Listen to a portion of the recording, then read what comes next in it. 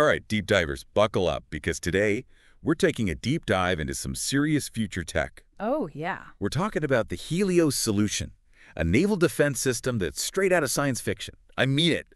Beams of light taking down threats. It's wild. No kidding. It's pretty mind-blowing stuff. And the crazy thing is, this isn't just some far-off concept. Oh, no. This tech is being deployed right now, as we speak. Yeah, we've got this incredible overview, the Helios Solution, laying it all out. So let's get down to brass tacks.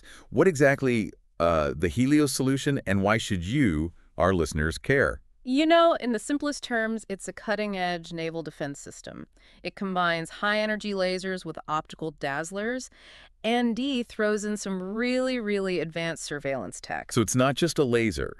Right. It's like this whole suite of tools all working together to keep ships safe. Exactly. But okay, lasers, come on. Yeah. We're talking about a laser powerful enough to take down drones, even small attack craft. Oh, yeah. That's got to be like sci-fi movie cool, right? Yeah. Oh, absolutely. It's definitely got that cool factor. Yeah. But it's also a huge shift in how we think about naval warfare. How so? Well, we're moving away from those traditional weapons, the kinetic ones, and going for a more precise and, controlled approach. Interesting. So less collateral damage. Exactly. Okay, I'm intrigued. Let's break this down step by step. What exactly can this system do? We've got this image here, kind of like a roadmap, showing the key capabilities. Starting with the high-energy laser. It's packing over 60 kilowatts. Wow. That's enough juice to neutralize fast attack craft, drones, all those threats with crazy speed. And that speed is really key why in a combat scenario. I mean, we're talking fractions of a second here. Right. The Helios solution, it lets naval forces react almost instantly. Wow. Minimizes that risk of collateral damage and gives them a massive tactical advantage. Yeah, because in those situations, like you said, every second counts. Oh, absolutely. But, okay, the Helios solution, it's not just about raw firepower. It's also got this crazy long-range ISR capability. For those who don't know, ISR is intelligence, surveillance, and reconnaissance. Right. Basically, the eyes and ears of the fleet. Exactly. So tell me, what's so special about Helios's ISR? Well, it can detect and track threats from a distance. It gives commanders this clear picture of what's happening all around them, allowing them to make smart decisions, So it's not just about taking OUT threats, it's about spotting them before they even become a problem. Exactly. A total game changer for situational awareness. Talk about a comprehensive defense system, Yep. right? Okay, but there's one more piece of this puzzle I got to ask about. The CISR Dazzler. Now, this one sounds really interesting. Oh, it is. Lay it on me. Okay, so the Dazzler. It uses this non-lethal beam of light to temporarily blind or disorient enemy drones. No way. Yeah. It basically neutralizes their surveillance and attack capabilities. BUT, and this is important, it doesn't cause any permanent damage. So it's like giving those drones a timeout. Kinda. I like it. But seriously, this non-lethal option, it's got to be crucial in situations where avoiding collateral damage is like the top priority. Oh, absolutely. It really shows a shift in naval warfare towards a more controlled, more ethical way of doing things. That's fascinating. Yeah. Now, I got to ask about the future. The Helios solution, it's not just a static system, right? No, not at all. It's designed with upgrade flexibility in mind. What does that mean exactly? It means it can evolve. As technology gets better, the laser's power can be boosted, new capabilities can be added. It can even be integrated with other combat systems. Whoa, so we could be talking about a network of defenses all working together. Exactly, like a web of interconnected systems. That's incredible. So it's not just a solution for today, it's a platform that can grow and adapt over time. Exactly. I see they've also designed it with something called equipment commonality in mind. Right. What's that all about? That basically means easier maintenance and upfarts. It's a huge win, logistically speaking, and cost-effective too. Streamlining things means naval forces can stay ahead of the curve, Keeps them ready for action. Exactly. Smart. Okay, so we know it can do all these amazing things, but how does it actually get onto a ship? The source material mentions ship and combat system integration, and it sounds pretty impressive. It is. The Helios system is fully marinized. Marinized, meaning? It means it's built to withstand anything the sea throws at it. Salt water, humidity, you name it. Ah, makes sense. And it's designed to integrate perfectly with the ship's structure. Minimal footprint, maximum space efficiency. So it's not just bolted on as an afterthought. Oh no, it's all part of the design from the ground up. That's impressive. And here's a key detail. It's specifically designed to integrate with the Aegis combat system. Ah, Aegis, the brains of a guided missile destroyer. Exactly. By combining Helios with Aegis, you're giving these destroyers a superpower. In what sense? Well, they can detect A&D track threats and then neutralize them incredibly fast and with pinpoint accuracy. It's a force to be reckoned with. Okay, I'm sold. We've got this system. It can shoot lasers, see for miles, and even blind enemy drones. But what's going on under the hood? What are some of the key components making this all possible? All right, let's pop the hood and take a look. At the heart of the system, you have the high-energy laser, or HEL. The business end of things. Absolutely. It generates that powerful beam of light we've been talking about. And how does it actually work? It's a spectral beam combined fiber laser. Basically, it merges several fiber lasers to create a single super powerful beam. Huh, I'm trying to picture that. Think of it like combining multiple flashlights into one super bright beam. Okay, I get it. But you need a way to control all that power, right? Absolutely. We can't have laser beams just firing off randomly. Right. So what keeps it in check? The beam control subsystem, that's its job. It acts as the brain of the laser, makes sure the beam is focused, hits its target accurately. Even with the ship moving on the waves? Yep. It uses sophisticated algorithms and sensors to counter any movement or disturbances. So even in rough seas, the laser stays on target. Exactly. And to ensure that accuracy, the system uses those ISR and optical trackers we talked about before. So it can see A&D shoot. That's right. They're constantly scanning, identifying threats, and locking onto targets with incredible precision. But hold on, all that energy, generating a laser beam like that, it's got to generate a ton of heat. You're right, it does. And managing that heat is crucial. That's where the thermal and environmental management subsystem comes in. What does that do exactly? It keeps everything cool. Literally. Like a built-in AC unit. Kind of. It uses a combination of cooling techniques like refrigerant, chilled water, and even clean, dry air from the ship to make sure the laser operates at the right temperature. Wow, they thought everything. But even with a cool laser, you still need a way to control when it fires to make sure it's safe. Absolutely. That's where the control system steps in. It's the command center for the whole Helios solution. What does it actually control? Everything. Diagnostics, performance monitoring, fire control, safety protocols, you name it. It's constantly monitoring the laser, making sure everything runs smoothly and safely. So it's like the brain making sure the laser doesn't go haywire. Haha, exactly. But none of this would work without a reliable power source, right? True. You need juice to run a laser like that. That's where the power module comes in. What's its role? It takes the ship's power and converts it to the exact type and amount of energy the laser needs. It makes sure there's a constant flow of power to keep things running. The fuel for the laser beam. Exactly. And then, of course, there's that CISR subsystem integrated dazzler we mentioned before. Oh yeah, the dazzler. That's the part that can temporarily blind enemy systems, right? Yep. It's really innovative tech, combines those high-tech eyes with a non-lethal dazzler. It gives the crew a way to disrupt enemy surveillance and neutralize threats without causing any lasting damage. So it's not just about blowing things up, it's about having options. Exactly. Sometimes a little timeout is all you need. I like it. So it can see, it can shoot, and it can temporarily disable. The Helios solution really is a multifaceted system. It really is, and its versatility is one of its greatest strengths. Well, I'm completely blown away by this technology. It seems like it really does have the potential to revolutionize naval warfare. Oh, it absolutely does. But I have to admit, I'm dying to know more about how it actually changes things out on the open ocean. Well, you're in luck, because that's exactly what we'll be diving into in part 2 of this episode. Can't wait. Welcome back, deep divers. We left off talking about how the Helios solution really is changing the game when it comes to naval warfare. Yeah, and I'm kind of itching to see it in action. You know, we talked about all these different parts, but how does it all actually come together, like in a real-life scenario? Okay, picture this. A guided missile destroyer, decked out with the Helios solution, it's patrolling in some tense waters. Suddenly, multiple fast attack craft, they appear on the scene, trying to overwhelm the destroyer. Classic swarm tactic. Oh, I've heard about those. Those small, fast boats, they can be a real pain for larger ships to deal with, right? Oh, absolutely. A real nightmare.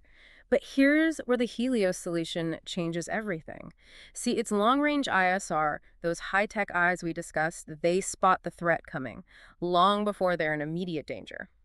So the crew has time to react, strategize. Exactly. They can assess the situation, decide on the best course of action.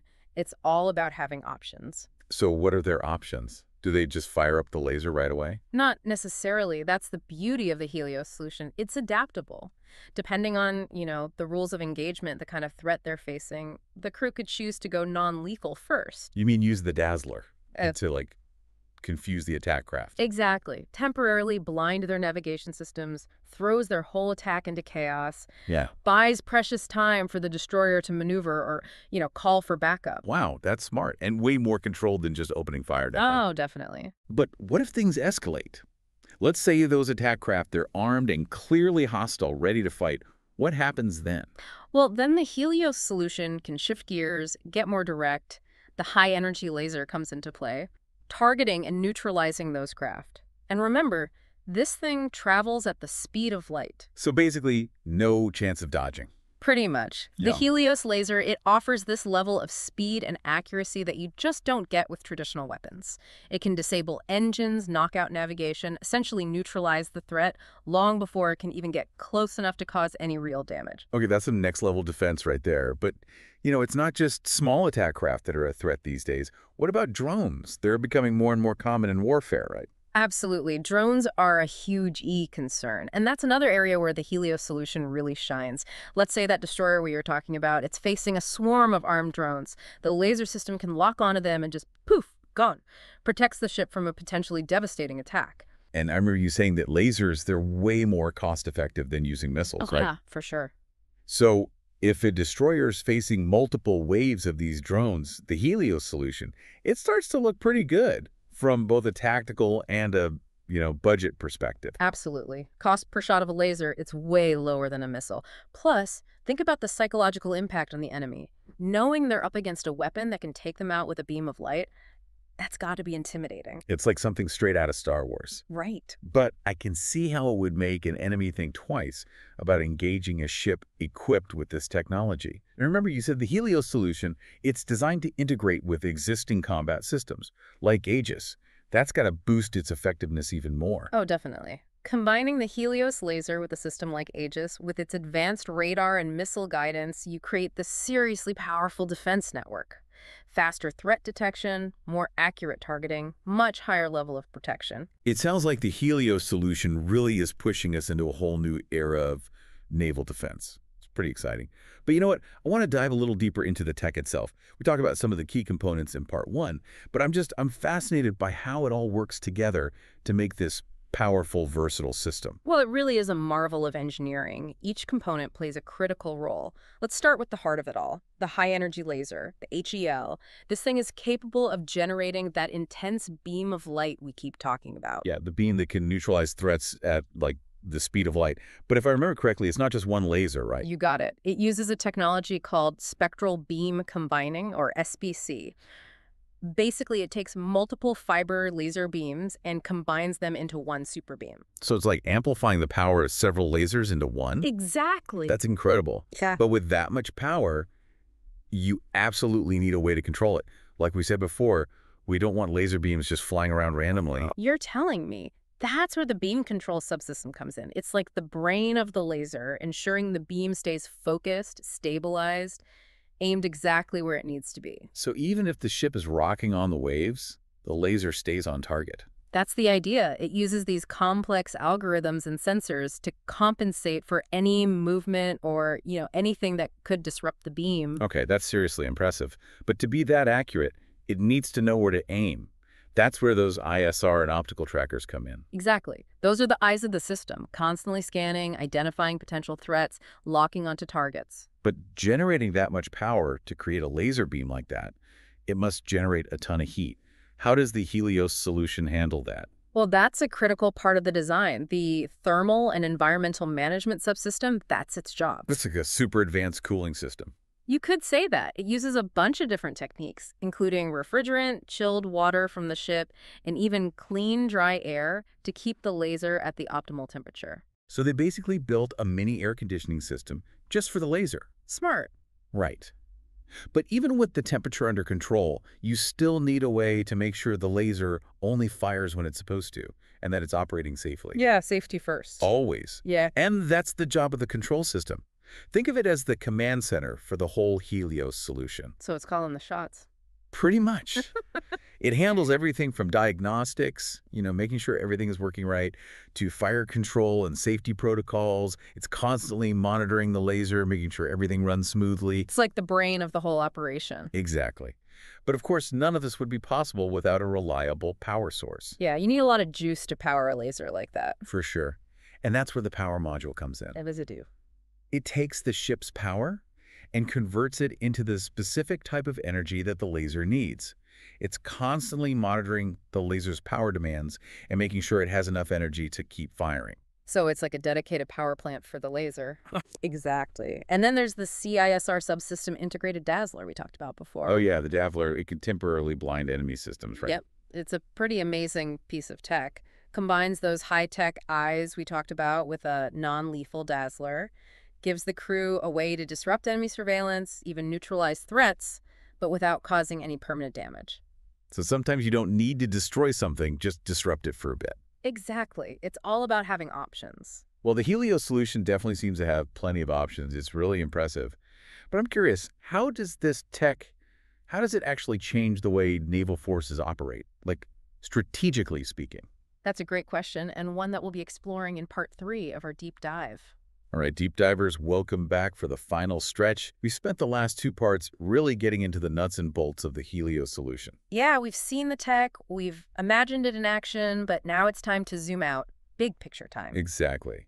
How is the Helios solution changing the whole game of naval warfare? What's the long-term impact? Well, one of the biggest shifts, I think, is the move toward non-kinetic warfare.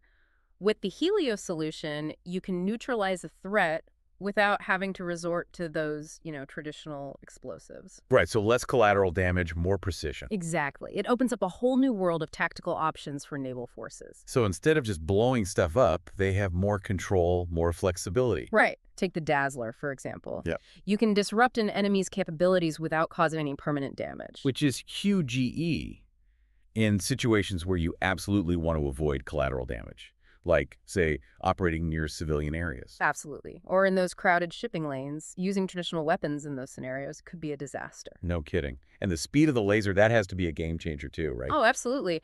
Imagine a destroyer facing a supersonic missile attack. Traditional defenses, they might not even have time to react. But the Helios laser intercepts that missile almost instantly. It's like having a force field. It's pretty close, yeah. And think about the psychological impact on the enemy. Knowing that a ship has that kind of firepower, it's a major deterrent. Yeah, it makes you think twice about messing with them. Exactly.